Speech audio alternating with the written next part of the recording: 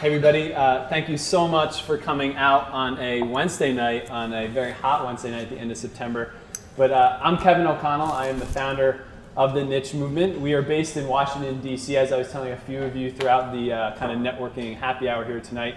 But basically what we do is try to help college students and young professionals rethink their career search and rethink the traditional way of going out and getting a job and finding a career you love. You can talk about passion, purpose, things like that, but I really think it's about finding your niche. And we're going to talk about a little bit with that with Mary here, who works for HBO, who is a good friend and a former student of mine, which I'll get into in a second. But I love this time of year. It was 5 years ago. I was just telling, where's Holly? I think I was just telling Holly. 5 years ago this time, I started the Niche Movement. It was all around, sitting around a campfire where a bunch of my friends were complaining about their jobs. I'm sure many of you have been there. And one of my friends was like, you're trying to help college students find their niche. And literally the next day, I went on like domain.com and took out the nichemovement.com. That week, I wrote my first blog post. I think it was like skip your career fair, and I got a lot of flack from higher education people. And now we're 30 contributing editors strong. We're 5 years in. It is still a grassroots organization that's been from DC to Montreal and everywhere in between.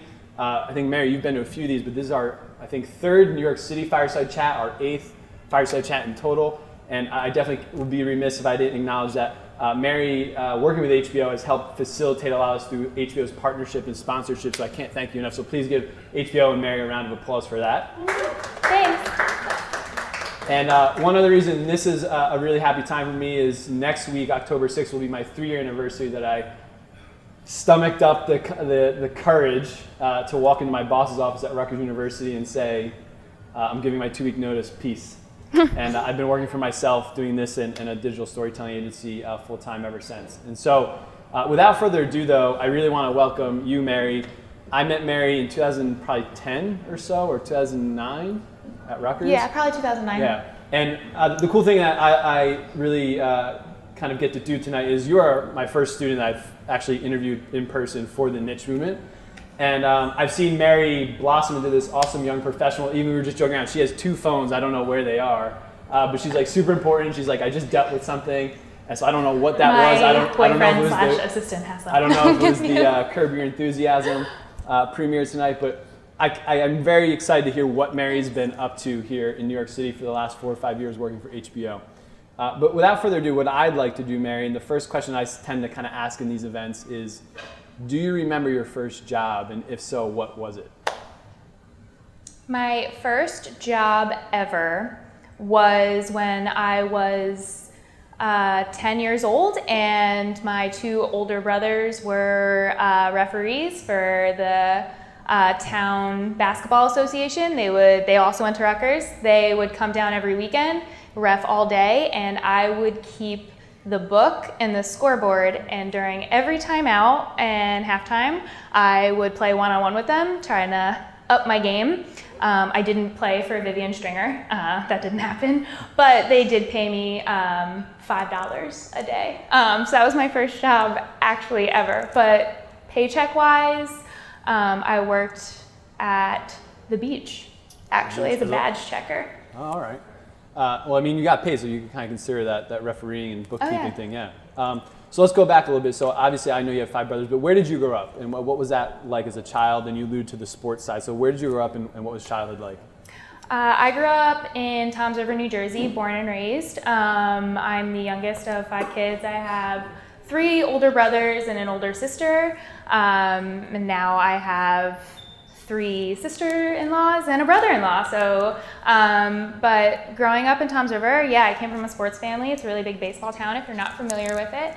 I played softball, basketball, field hockey. I came in last place in the team run for life, and I will never live that down in my family. So that's So just a little bit of competitive family. A little bit. Yes. Okay. A little bit. So was it because your brothers and other siblings went to Rutgers that drew you to Rutgers, or what made you choose Rutgers University in New Jersey? So it was a little bit of both. 2 of my older brothers went to Rutgers University, and they really, I mean, they did the way they talked about college. They were really in love with their experience.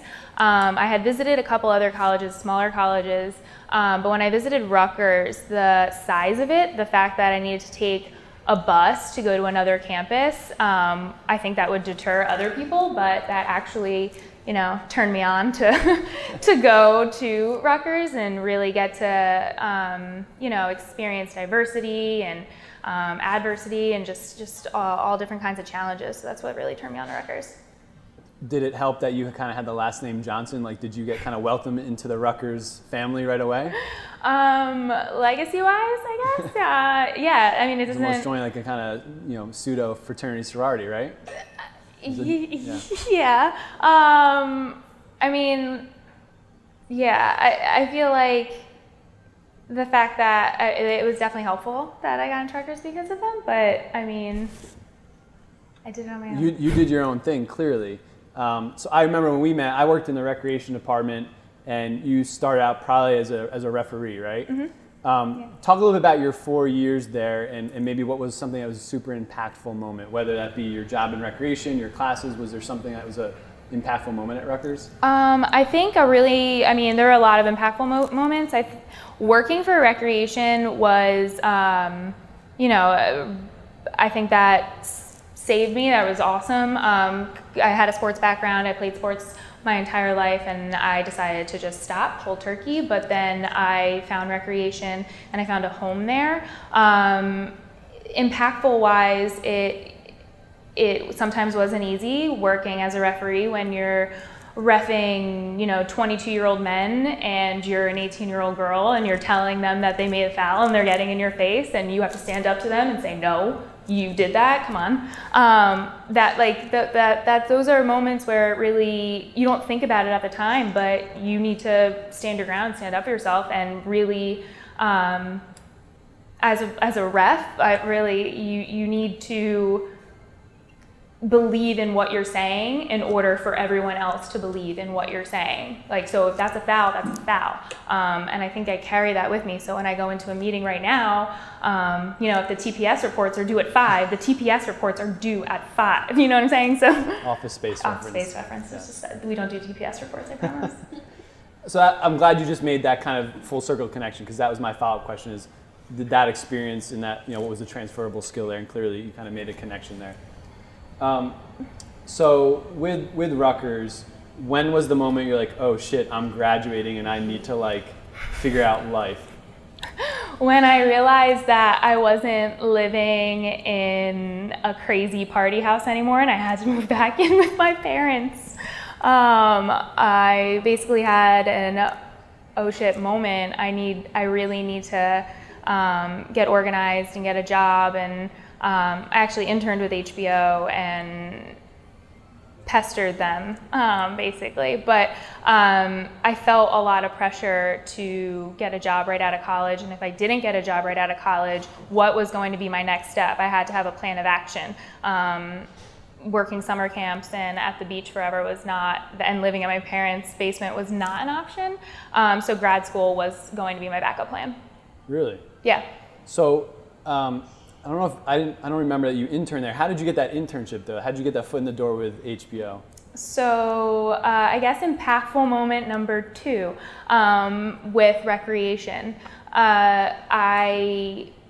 In working with recreation, we had a club called the Recreation Advisory Council, and we put on events, and one of the events was a golf outing that I originally chaired, which means you help organize and find sponsors and all that good stuff. I chaired it because my brothers were golfing in it, and I wanted to hang out with them during the day and be the cool girl whose brothers get to golf. And I'm like, oh, look at these cool older guys. They're gonna give me beer. I just thought that was cool. But then it opened my eyes that there were other alumni there, and those alumni had careers. And I was a journalism major and I loved writing, but I was really, really interested in the PR side of things. So I knew through actually Jacqueline Mandelbaum, who also went to Rutgers and now works at HBO. She was a part of the same recreation crew. We met a man named Jeff Hewson. He is an EVP of Corporate Affairs at HBO. He's a Rutgers alumni, and I asked my boss at the time to introduce me because I was really interested in I wanted an internship at HBO. So I wanted to meet him, and I made sure that I was at I even made sure that the hole placement, like whatever hole he was golfing at, was prime placement, and easy to meet. You had a goal in mind though, like you Yes. knew who to target. Yes, he was my target. He didn't know that day, but he was. So I'm going to try to pull something practical out of this. What would you tell somebody in your shoes that maybe doesn't have that tenacity or doesn't realize what is in front of them, be it a golf outing, a career fair, a networking event like this tonight? Because I feel like so many people are like at an event and all of a sudden it's a missed opportunity and they didn't have that game plan in place. And right. You had the courage to ask Paul Fishback, like, put me on that hole, introduce me to that person. Introduce me to him, yeah. I mean, I think every day, honestly, you're given opportunities, whether you decide to make a right on one street or a left on one street, and you can either beat yourself up about missing an opportunity like that and like feeling timid.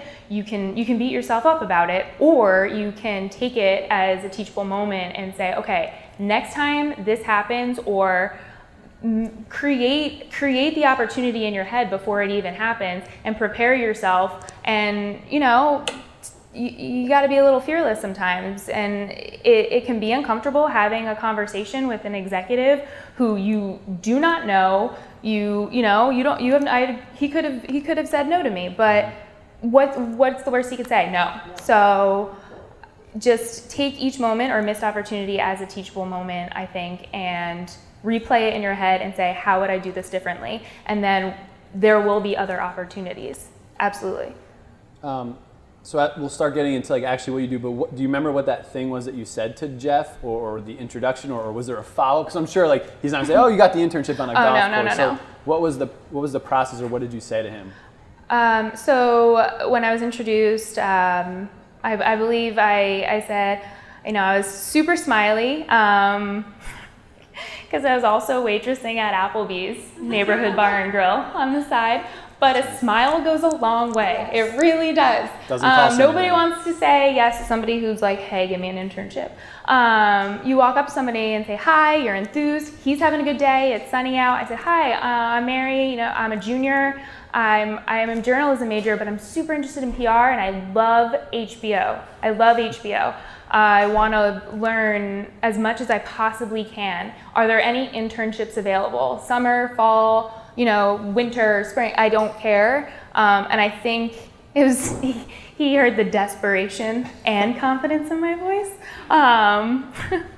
And he said, okay, why don't you follow up with my boss who introduced us, and then he connected us via email, and I didn't leave him alone.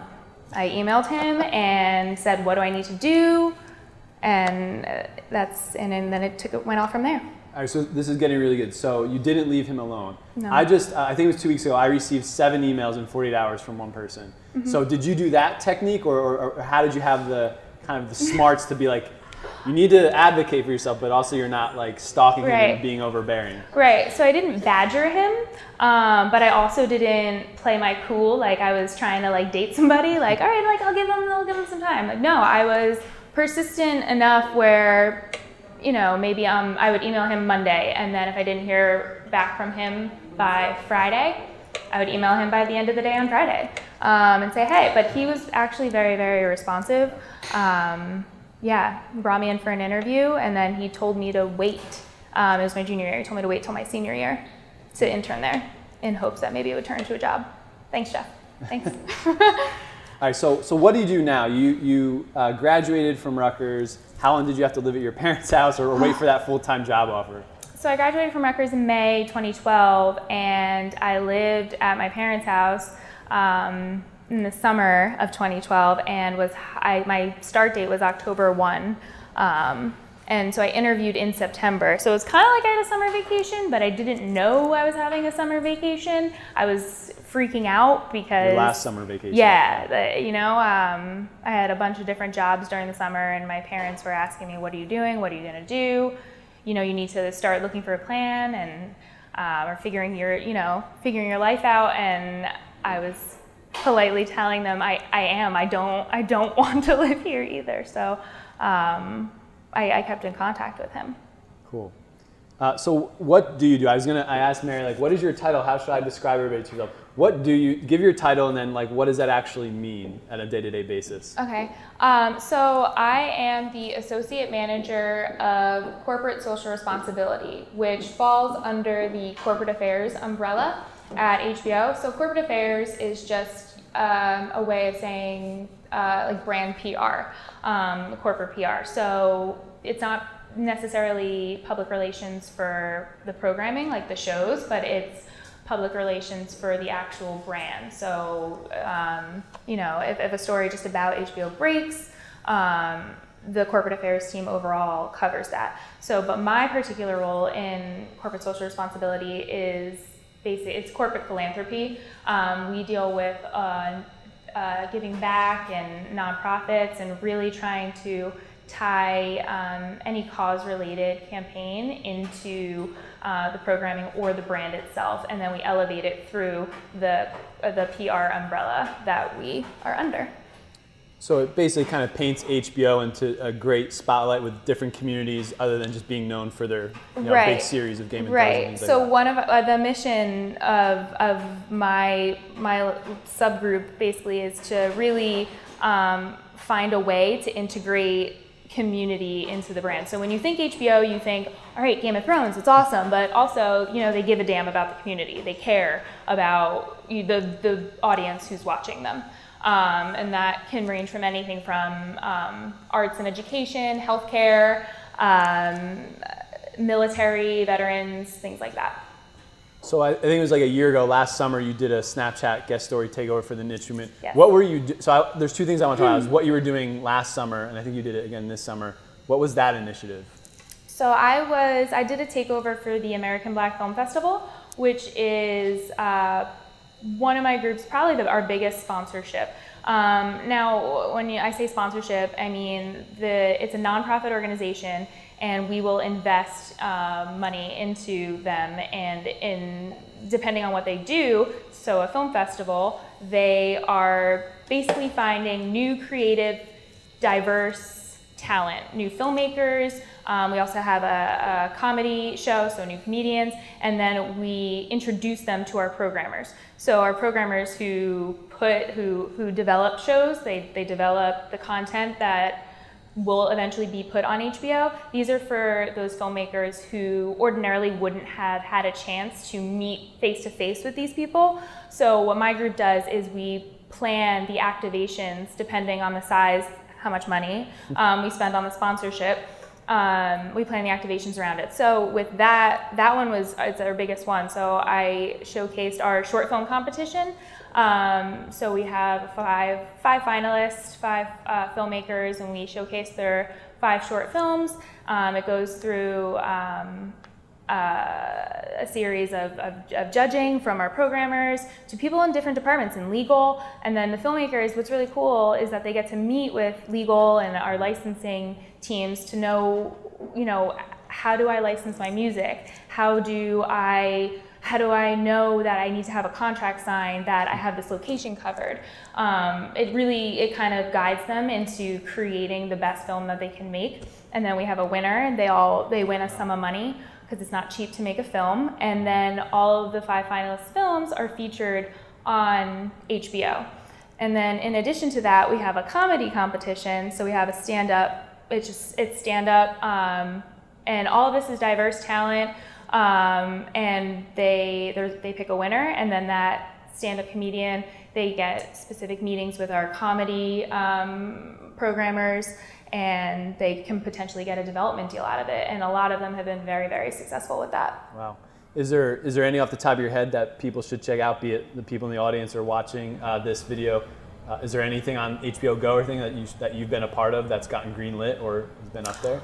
I mean, so the short films, if you go on HBO Go or HBO Now, it'll say ABFF next to it, ABFF finalist, and those are the 5 final films. And they're like 20 minutes long, but they're, you know, short stories. But what's great is that the writers and directors could potentially get a job and signed on to another show that's in development because they really like their writing style or directing style or what have you.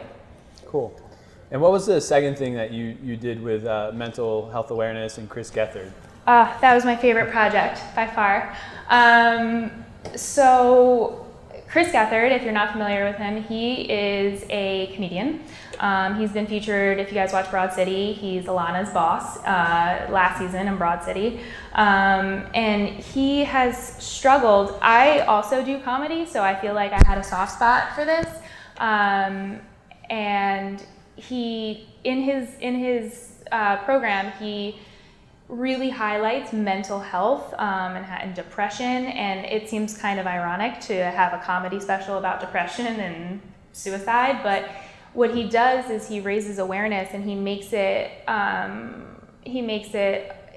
a conversation that you're comfortable to talk about. It's okay to talk about this. Don't feel ashamed about it.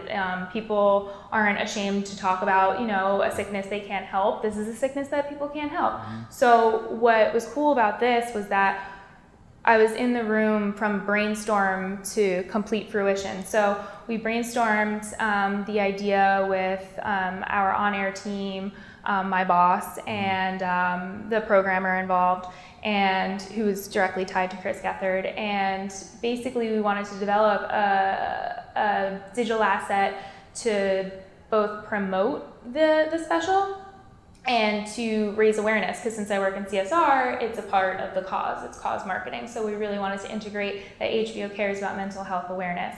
And conveniently enough, it aired in May, which is also Mental Health Awareness Month. So it just all bubbled up, and it was very cool. I got to go on set and work with everybody who worked on set and get that glimpse of how they develop those assets and to watch the conversation. So he had a conversation one-on-one, kind of like me and you are having right now, like just comfortable with diverse comedians of all different kinds of backgrounds, Wyatt Snack, Phoebe Robinson, Patty Harrison, and they talked about how they dealt with mental health.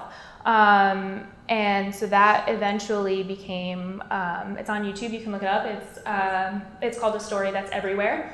And that came out a week before the premiere of the comedy special. So it was really cool for me because I don't always get to work on the marketing aspect or the promotional aspect. And I don't always get to work on subject matter, like any of us. We don't get to work on subject matter we want to work on. So it was mental health, which I also have a soft spot for, comedy, and just working with different groups and people that it was amazing to totally see come to fruition. Yeah. I remember, I think when we met up in June, I could see the kind of excitement, enthusiasm, like this was a project not only you saw get kind of cross the finish line, but something that you were into, and you got behind the scenes, you got access to Chris Gethard. And like you just alluded to, not everybody gets to do that, right? You get hired for one job, and it could be a year, it could be 6 months, it could be 5 years. You're like, this sucks, this but I got something out of it. Right. What advice? Because like obviously you've been at HBO for 4.5. It'll be 5 years, October 1st. That's cool. So another good anniversary here coming up. What would you tell some professionals out there that maybe they got into an HBO or they got into something they really love, but maybe the job or the work they're working on in the short term isn't what it's cracked up to be? Should they wait it out? Should they ask for more? Like, how do you get your Chris Gethard moment? I hope he's watching this. I feel like he'll get warm fuzzies all over. I think it depends on the situation. I think that in order to feel successful, you need to be able to have an open conversation with your boss.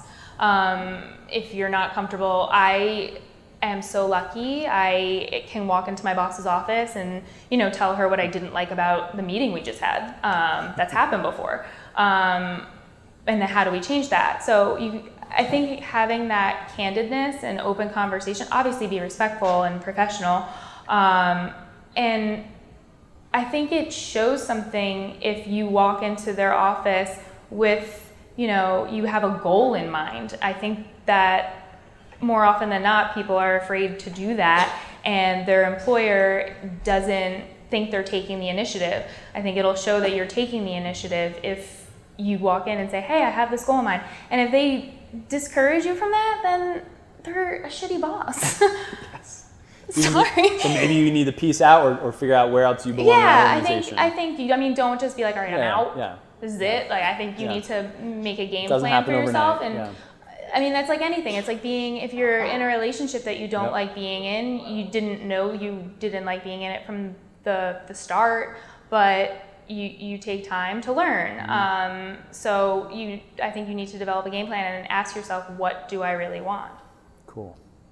So I'm going to ask you two polarizing questions before we get into some other stuff. So what do you like most about HBO? I mean, or about your job? About your job? Or about my job. I'm like the programming, the shows, like the entertainment. About my job, what I like about my job is that we're the do-gooders of the company. Like we always have the halo around our head. We're always looking to do really good, and we get to collaborate with departments across the board. Anything in this kind of present time that you would change that could make it go from like an 8 to a 10 or 7 to a 9? Like, I feel like that's a loaded question, Kevin. We'll shut the cameras off for this. No, I mean, it's like anything. I mean, I don't think, like I said in the beginning, our goal is to integrate giving back into the brand. I don't think people necessarily, when they do think HBO, they don't think community yet. So if there's anything I would change is to really amplify that. Cool. If there's anybody out there that is thinking about, so what I'm hearing you say is, if this type of job or this role in another organization could be really good for somebody that's mission-driven, passion-driven, or cause-driven, right? Yes. What advice would you have to somebody that knows that they need to be tied to a mission? Like, how do they go get a corporate social responsibility job at Chase or at Time Warner? Right? Like what are things that you guys hire for or look for? Or well, I mean, I have people that are interested in CSR and giving back all the time. And I actually have because a couple people couldn't make it this week, but they emailed me separately and said, hey, I'm really interested in CSR. Do you want to get a cup of coffee? I have people in HBO getting coffee, asking me, what can I do on my own end? And if they want a career in that, I think a lot of people want a career in CSR. I think it's a really desirable job, and I don't think people realize, I mean, I didn't realize this was an actual job when I was in college, that I could do this for an entertainment company like HBO. You know, I didn't realize that. So then they want to give back as best they can, but then they find themselves in a role. So you can always work with a nonprofit, and there's nonprofits that, like the niche, like the niche movement. Yeah, like, we're not technically nonprofit, but you work for an organization that like has a focus though in what you want to do. So if I'm really interested in animals, I'm going to go volunteer in an animal shelter. And maybe that I'll meet people, you know, there might be an executive having a volunteer day for Chase, and I happen to be volunteering that day, and I have a great conversation with them, and they have an opening on their team for whatever reason, you know. I think you need to put yourself in the place you want to be. It's going back to the golf course analogy, like put yourself in situations that you potentially can ask a question and get a yes to. Yeah.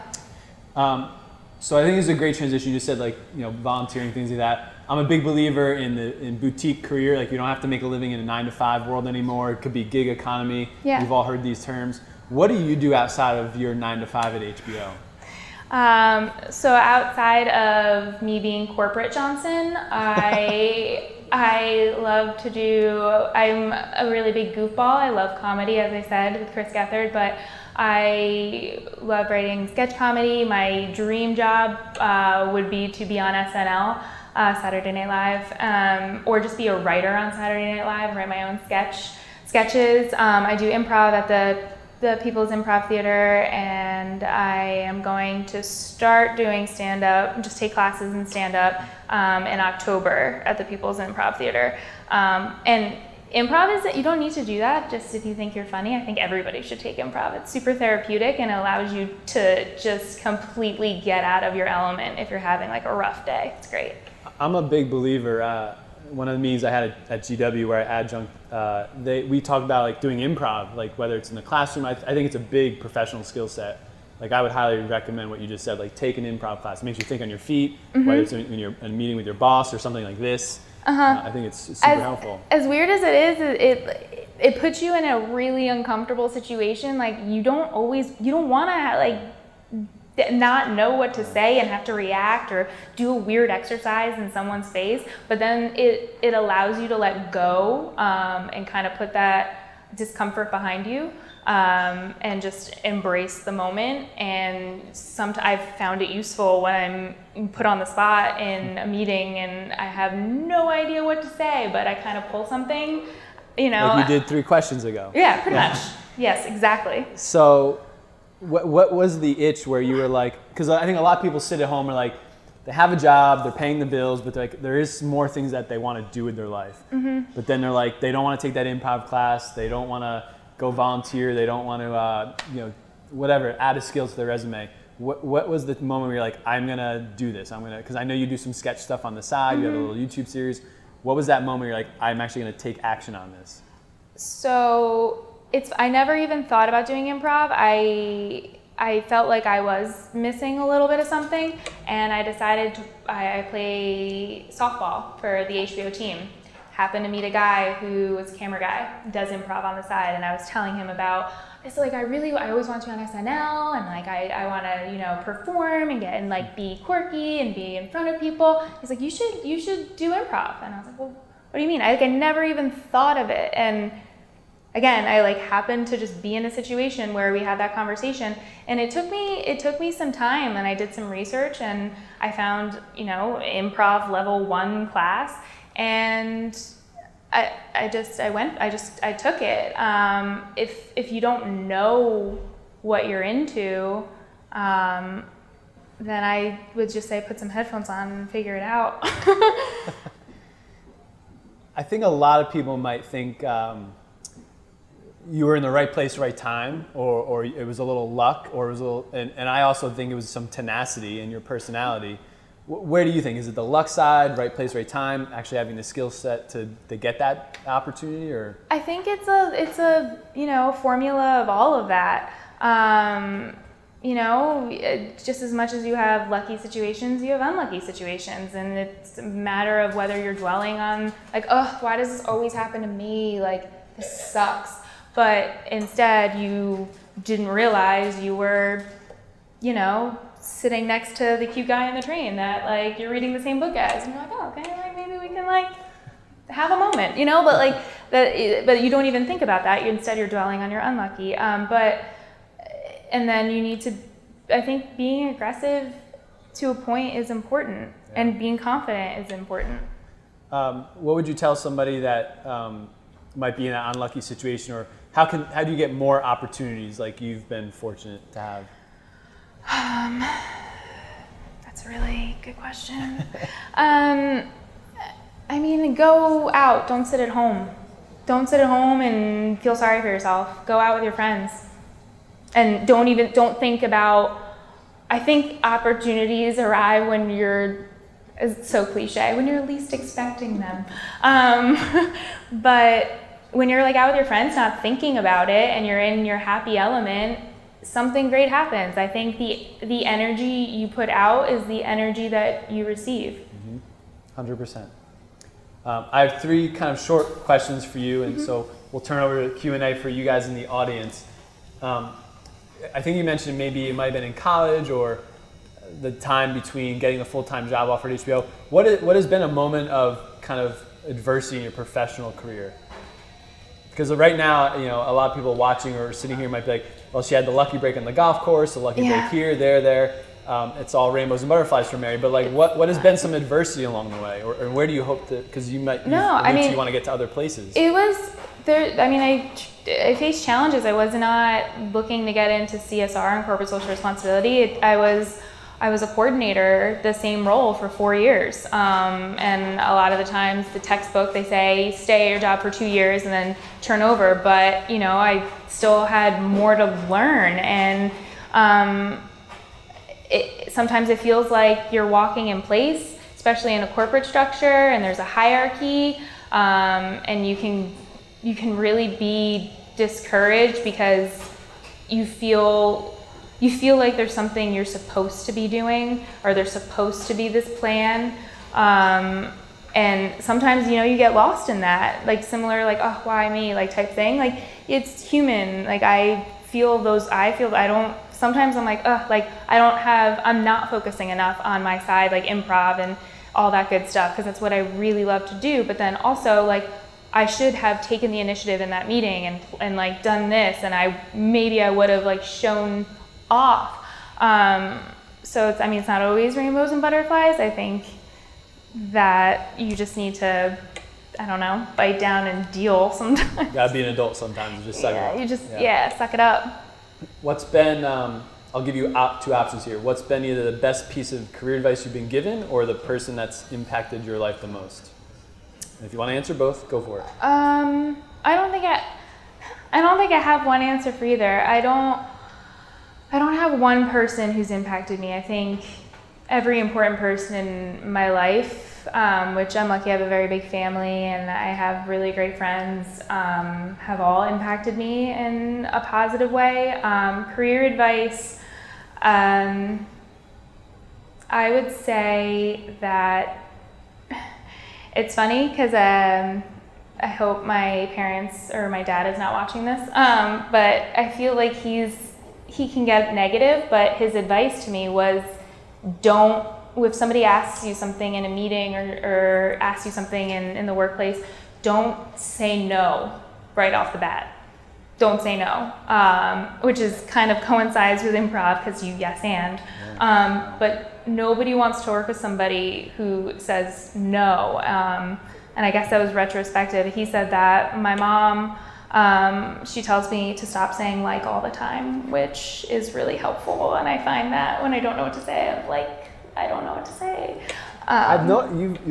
You used to do that in college, I think, a little bit. A lot? Yeah, a little bit. Not a lot, but like it's like now you mention that. This whole interview, very well spoken. Oh, thanks. Yes. Thanks. I hope she's watching. Compliment to Mrs. Johnson.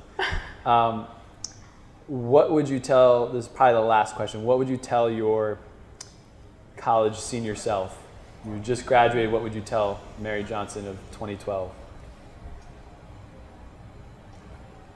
I would tell Mary Johnson of 2012 to not fret for that last summer vacation and to live it up, because you're going to get a job in October.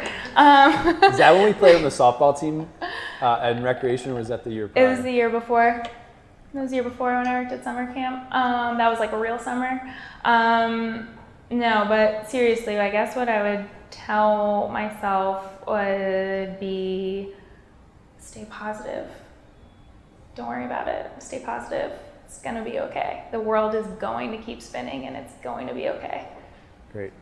I was really excited to sit down with you, Mary. Please get up for Mary Johnson. A round of applause. Thanks, guys. Thank you all for being here. What I'd like to do, we always do this for at least 5, 10, 15 minutes. And again, we're not getting out here anytime soon. So if you want to connect with Mary, you're more than welcome to. But you got to have some questions for Mary, some itching questions, whether it's about HBO, her job, or corporate social responsibility. Holly. I just had a quick question. You mentioned military involvement that HBO does for the military or servicemen and women. Can you elaborate on what you guys do with that? Yeah, so we will sponsor veteran organizations from a fundraising standpoint, like if they have an event, we've supported the Veterans Day Parade with Float and have a military employee resource group. It's called HBO Salute. And we will give them opportunities to participate in nonprofit events. Additionally, HBO has a theater space, so we will host events for veterans and nonprofits, in addition to promoting programming like Band of Brothers and the Pacific and things like that around those days. Staying in CSR moving forward, full-time to accommodate? Like, is it your goal long-term? I think that relates to my response with, like, sometimes you do feel like a little like there is no plan. I wish there was a plan. If the SNL team decided to sign me on as a writer, love HBO, but deuces. But I mean, I think that now that I've worked in CSR for so long, it will always be innate in me in whatever role I do take.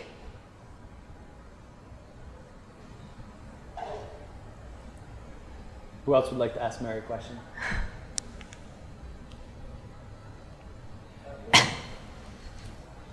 If in a perfect world and you had all the power, what would you do to your job to make it better or completely like tailored to you? Like what would you change about it, if anything, if you had the ability? If I had all the power in the world.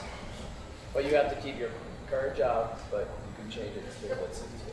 Totally. If I had my current job and all the power in the world, I would also hire me as a writer and a star of a new HBO series that is completely, that is funny, but that also I would have a star-studded cast, and I would have them completely give themselves to my group in every ask, whether it is like whatever. So in terms of their passion, so say like Will Ferrell was in my make-believe series that I am writing, and we're also working in CSR. I would give him an opportunity and a platform to also push forward in what initiative he wants to do, because each and every person I think has a passion. Like I said, like I love animals. Like I would probably help all the animals in the world because they're cute. But I would give everybody opportunity to give back and all the money. That's probably a silly answer, but it's a mashup, and someday that will Yeah. come true. Yeah, I mean, yeah, you yeah. said it on camera here. It's like it's going to happen. yeah, Yeah. that's going to happen. Yeah. That's Go ahead, Laverne. I think this is probably the best connection I've ever made. I just did the Newark Independent Film Festival, and it was sponsored by Rutgers and Prudential Nice. at the Haynes Building, which is owned by Prudential now and Rutgers. They've now taken over all that. Teachers Village. Wow. I don't know if you know about the Newark. It's a North campus, yeah. Yes, Yeah. it's the Newark portion. So when you said the film festival, it was the Newark Independent Film Festival. We had the cast of Greenleaf. We had mostly Only was there, and they were doing branding and encouraging children to find their niche. And we did improv. We did a whole section with the kids with the improv. And it's so funny. I had no clue who you were. I'm a WeWorker. Just finished working on a film with LBJ's almost his son. I'm 58, but I have a PhD in mathematics. But I have done everything under the sun, but ended up in CSR. And I encourage my kids that it's mandatory that they do something, which is an organization that does philanthropic work for young people. I don't know if you know anything about them, but that's all they do, is they find causes and then find a niche within that community, but through social media. So they will save animals, do dog walking, dog washing, they will do mouth swabbing, they will do anything. And so I think this is actually excellent, because I think what happens with children, students, is they go into college, out of high school, and they have to have a goal in mind. And I always tell them, if you want to get a scholarship, don't even say what your degree is going to be, because you're open for everything. The first 2 years, you don't have to clear anything. So you can apply for every scholarship and then figure it out along the way. Spike Lee did it. He figured it out when he was about to get kicked out of college, that I better figure out something or else I'm not going to be here. And I think the fact of encouraging students to do more philanthropic work, you can find your niche, you can find your passion, and then you can undergird it with a degree, because a degree is nothing. I'm 58, IBM used to hire people because you learned how to think and they taught you later.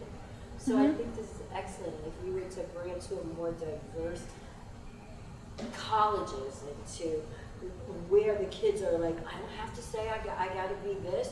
No, just get out there, get your gen eds done, and in the meantime, volunteer everywhere. Go to the dog shelter, go do this, you know, go to the Veterans Parade and hand out, go to St. Jude's and clean up. Experience and meet people. Right, and that's when you find your aha, which is your niche. You need to be up here like right now. We need to talk after this, and I think, any comment to that? I mean, that was. No, but I find it. I hope you got that, Matt. No, I love that. I did. My brothers. I wanted to hang around my brothers, and the only way I could go outside, I was a little sister, was to hang out with them. So I had to be tough. I was a tomboy all my life. So I started. They were wrestlers, so I was a statistician down there in that, and I learned everything they did. And I went to the football wherever they went. I went because I wanted just to be and play Scully and. You know. Well, you seem super happy. So if that's me when I'm 58, looking like you're 30, then damn girl, I hope that's the case. I love your answer to him, which was like, you had it already planned. Like, I'm setting the stage. This is what I want. I will hire myself. I will star. I will have you produce it. It was excellent. Thanks for coming. Thank you for those kind words. The last question, it kind of goes off of these last two. This is it, and obviously we can mingle here. And I think back in June when we connected, you guys were hiring. What are you, be it corporate social responsibility or HBO or another industry, September 2017, what skills are you hiring for right now? What do you think students need to come out of college with? I think in CSR or just in general? Just in general. Coming out of college, take the degree away. I think that students need to be comfortable having a conversation with a complete stranger about a topic they know nothing about. Like, I think that, because when I was coming out of college, that was intimidating. That's intimidating. I mean, I know that's really general, but I mean, I can say, you know, technology is completely the future, and, you know, linear TV is not, you know, going to exist anymore, and I think that everybody should really be tapped into that, but that, I don't think that speaks to everybody. So I think they need to be willing to have a really uncomfortable conversation and, you know, step up to the plate and don't like shy away. Like, I don't know. That's my advice. Step up to the plate and have that uncomfortable conversation. That last minute is going to be a great clip here. That's why I think you're here today, because of those uncomfortable situations and conversations and people you've met. So, like right now. Yeah. With that, again, thank you, Mary. This was seriously awesome. Thank you for having me. Thanks everybody for coming. I really appreciate it. Thank you all for coming. I know there's some familiar faces. I've been to a few others and some new faces, but again, please take advantage of chatting with Mary while we wrap up here, and if you want to chat with me, you're more than welcome. This is our last New York City event for 2017. We will be doing a veterans panel in DC, probably right around Veterans Day, like late October, early November.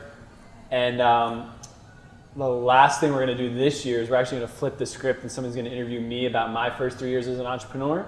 And then next year, we're looking to kind of take this out of the Mid-Atlantic and do some Nashville, Minneapolis, Northwest areas, and kind of bring more conversations like this and free content to people. So by any means, anyway, you guys want to stay connected with the Niche Movement, this whole thing has been recorded and will be on our YouTube channel and website, as well as our podcast.